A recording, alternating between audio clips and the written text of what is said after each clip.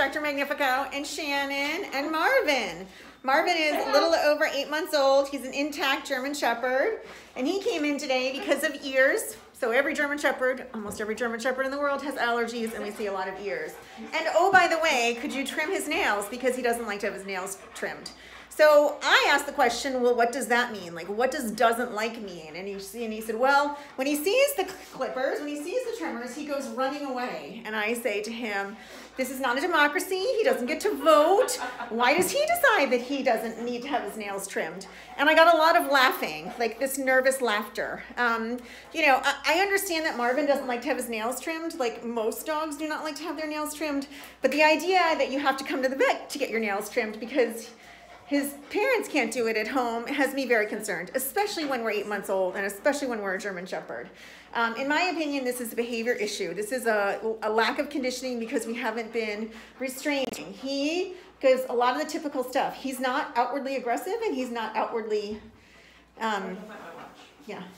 and he's not outwardly aggressive, but all of this licking is all nervous energy. All of this moving around is nervous energy. This is a dog who, if you push too far, you will get growling. And then if you push further, you will get biting. And then once you get your first bite, then everybody's going to worry about it after that. So you know, his dad says, well, he's a puppy. He's got lots of energy. Well, being a puppy and having lots of energy is normal. Giving him enough exercise so that he doesn't take that nervous energy and turn it into an anxiety issue or behavioral issue is super important. The other thing is, if you have to put a muzzle on these dogs to get them used to getting their nails done, then that's important. And he says, well, I sit on the couch, I play with his nails, I take out the clippers, but the minute I try to use the clippers, he runs away. Well, running away, you know, means that you have more to do. So I told his dad that I was going to do this video because I honestly don't know how he's going to react. But I have some pretty gut feelings. I'm going to put a muzzle on him. Shannon's going to try to hold him, and we're going to see what happens when we try to do the nails. Nails are super important. Everybody, 5 minutes ago, I just did a video on Bubba, a 12-week-old puppy who's going to be like this, except that Bubba's already growling. So we're going to see what happens with Marvin. 8 months old, German Shepherd, unneutered. That, you know, might be something we talk about later, but we're going to see how he do. So wish us luck, and you get to witness it firsthand. Hello.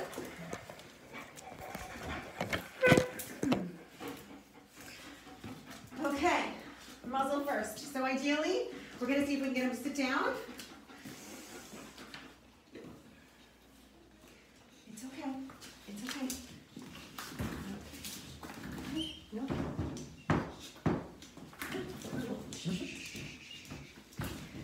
I'm not talking, not arguing, I'm not letting go.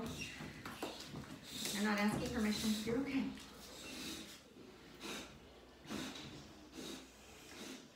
We're going to get to a point where we can do it safely, and we're going to he's relaxed. We're also in a corner, which is important. Can't go any further back. So that leaves up and over. There's only two options. Okay. You're okay. You're okay. So that's the first thing. We're now in a corner. We got the muzzle on, and we're trying to get him to relax. Because I don't want to put the muzzle on one time and never be able to put it on another time. Okay, he needs his ears looked at. I think the ears are the least of his problems. Can you get me the otoscope over there? Yep. It's okay, we're okay. We're okay, we're okay. We're okay. Stop, stop, stop, stop, stop. You're okay. You're okay.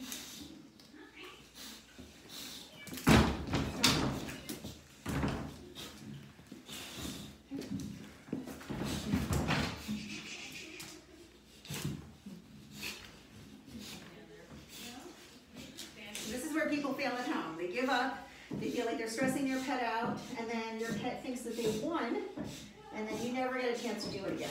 So we're going to kind of work through the discomfort. Stop. Stop. Stop. But you also have to remember, every time you do this, if you make it a bad experience, it means that you can't do it the next time.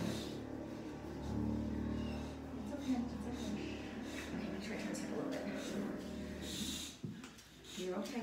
You're okay.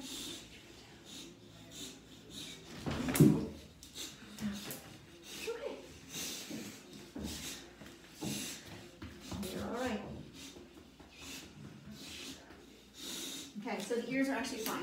So this is an 8-month-old dog. they're gonna be like this, so I got one chance at 8 months. And then the next time I see this dog in another year, he's not gonna come in the building, we'll put your muzzle on.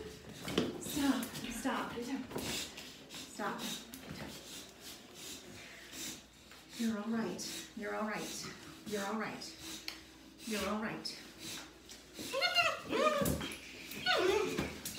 You're all right. So it's not that he runs away, it's that he just doesn't tolerate it. She's not hurting you. She's not hurting you. It's okay. Okay. Stop. Stop. Stop. So I'm very quickly going to quit because it's not worth a nail trim to get him this upset. And then we've got technicians bleeding. You're all right. You're all right. But this is what happens. This is not, my dog doesn't like its nails trimmed. This is my dog goes completely ballistic when you try to trim the nails. This is all fear. So it's time to go back to basic training. It's time to try some medication. And it's time to get this dog more comfortable because this is going to be an unpleasant experience today and a complete disaster tomorrow. Right, Shannon? Oh, yeah. Yeah. All right, so I'm going to go send this to his dad and see what he thinks, and then hopefully he's not mad at me and thinks that I did this because I did not do this, and I'm not trying to make this worse for him. I'm trying to figure out what his triggers are, where they are at, and then we're going to try to figure out how to work around them. If you have any questions about this or anything else, you can find me at Jerry's Full Vet or ask me a question on Pabli.com. This dog needs some help. Medically and emotionally, we have to start getting him so he's not so afraid. Thanks so much to his dad if he lets me share this. Bye.